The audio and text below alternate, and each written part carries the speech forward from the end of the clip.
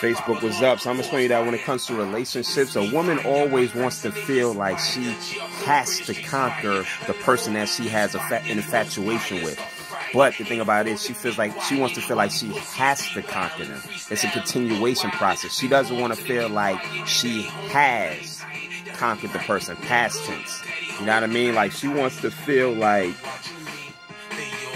she wants to feel like she doesn't want to feel like she has you already. You know what I mean? Once you feel like she has you, there's nothing else to chase. You're there. You know what I mean? You're there.